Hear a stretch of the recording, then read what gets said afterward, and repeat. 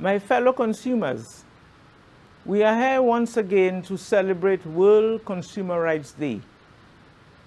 Annually, on March 15th, consumer agencies across the globe stand in solidarity to speak on issues of interest to consumers.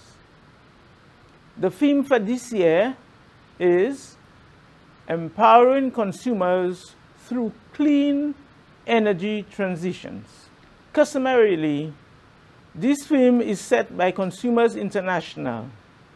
Consumers International is the largest international non-governmental agency that has been championing the cause for consumers globally, with its membership throughout the length and breadth of the world.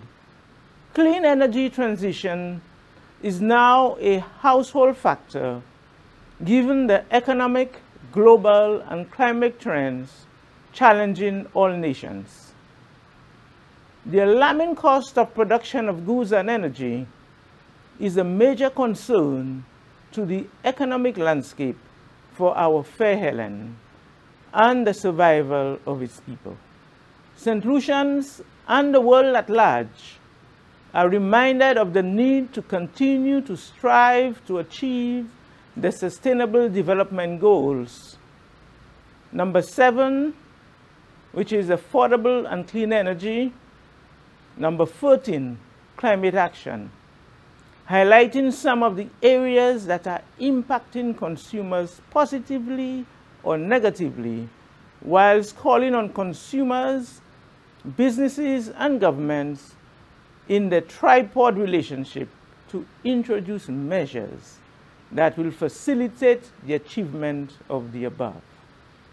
The Russia-Ukraine crisis, global supply chain disruptions, and the COVID-19 pandemic have contributed to oil price volatility, significantly increasing energy costs and uncertainty of supplies of goods and household commodities. It is therefore imperative that St. Lucia transitions its energy sector to a more sustainable path. So what are some of the policy interventions to facilitate clean energy transitions? My government recently endorsed St. Lucia's National Energy Transition Strategy, the NETS, an integrated resource plan which was developed through a consultative and participatory process led by the government of St. Lucia and NUSILEC, with the technical assistance from friendly donor agencies and governments. It consists a roadmap for achieving greater renewable energy penetration within our energy mix while pursuing energy efficiencies with 3 central principles. Service reliability, which is achieving lower than historical outage duration and frequency. Cost containment, reduce consumer costs, and reduce impact of fuel volatility to ensure financial viability of utilities. And thirdly, energy independence. Achieve renewable energy targets by reducing reliance on fossil fuels and achieve increased energy diversity. The National Energy Transition Strategy results indicate that St. Lucia should develop energy efficiency through solar, wind, and energy storage projects, as well as geothermal, if the resource proves to be commercially viable. Work on finalizing the electricity bill is very advanced, and it is anticipated that the bill and supporting regulations will be ready for public consultation within a month or 2.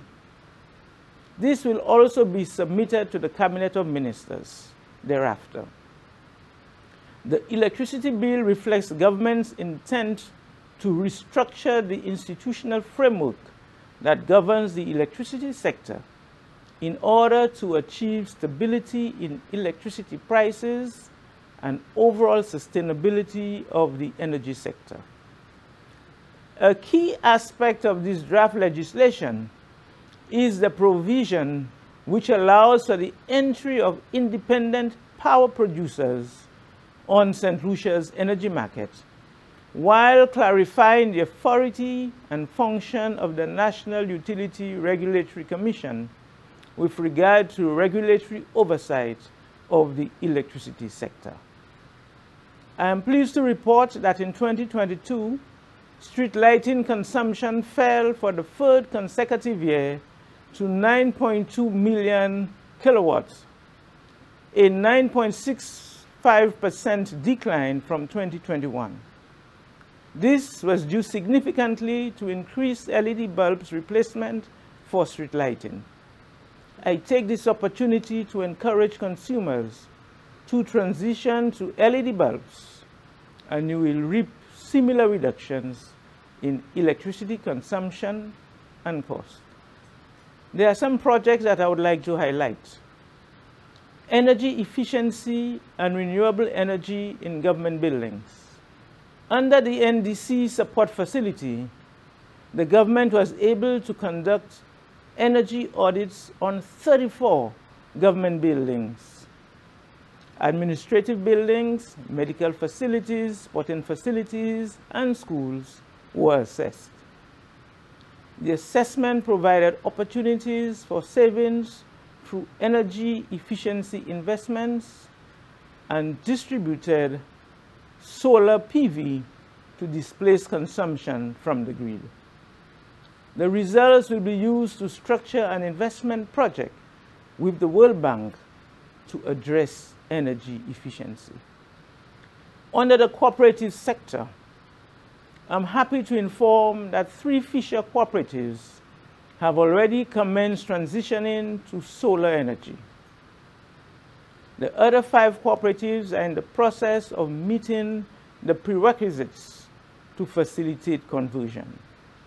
Under the area of total distributed generated on the solar, St. Lucia records almost 2 megawatts of grid-tied distributed solar PV systems comprising 197 systems on residential and commercial buildings.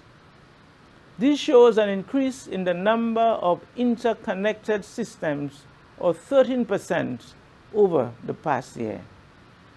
This is encouraging, but there is still scope for more consumers to make that switch, and my government will work tirelessly to facilitate this transition.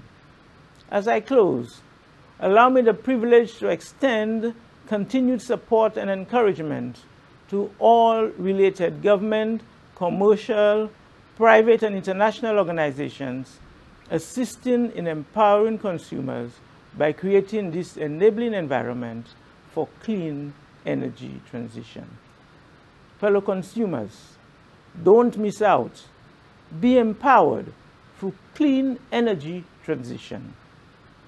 Happy World Consumer Rights Day 2023.